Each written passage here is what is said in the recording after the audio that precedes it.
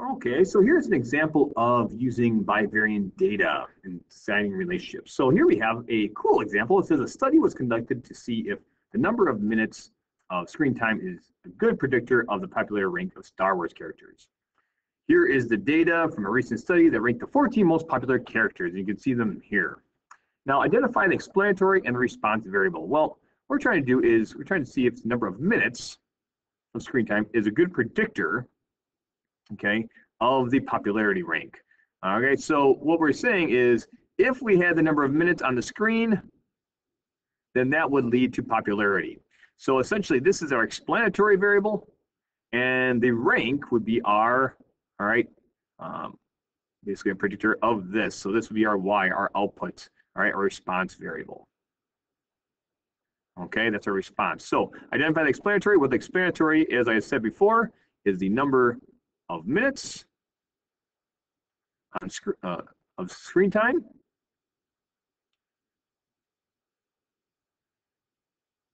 Okay, and the response variable is, well, since this screen time is predicting, all right, predicting the rank, and so the response would be the rank of popularity, all right, rank of popularity. Popularity, okay, and so that's the outcome, all right, of our explanatory. So this is an outcome, and this is our what we use to predict. Okay, so with that, we're going to make a scatter plot to display the relationship between screen time and the rank of the Star Wars characters. So here we go. All right, and we have this right here.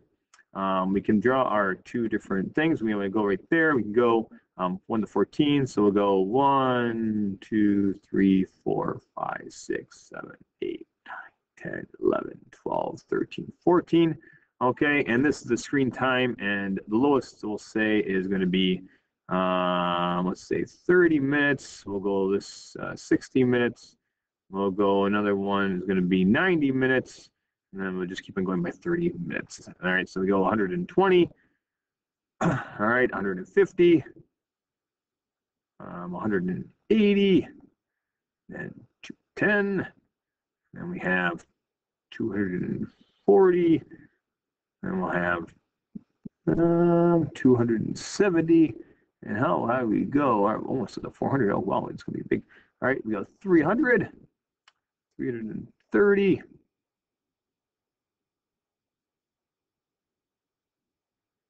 330, 360, 390,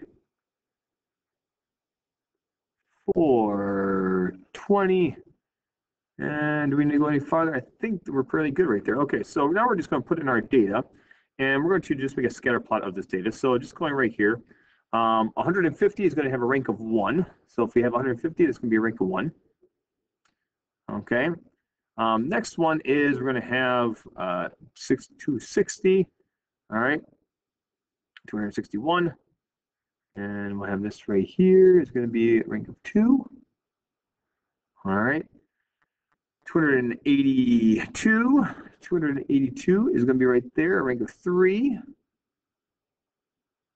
all right, 163, okay, we're going to have a rank of 4. Okay. 316. And you can kind of go here and just keep on going up. 5. All right. 294. Okay. And we're going to have about a rank of 6. And 410. It's going to rank of 7. Higher than that. All right, 8 is 260. All right, let me go right there. Higher right there. 134 is going to have a rank of 9. 359 is going to have a rank of 10. 100 is going to have a rank of 11, 210, 12, and 107 right there. And then 59 is going to have 14. All right. And these will be right up there. Okay, so you can see all these different things. So as our time goes up, does our rank go up? I don't really see that there is much of a correlation here. So if we had to describe the relationship shown in the scatter plot, we'd see the relationship between screen time, all right, number of screen time in minutes, right? Time in minutes. I can't read this very well. All right, and this is our rank between screen time and rank of popularity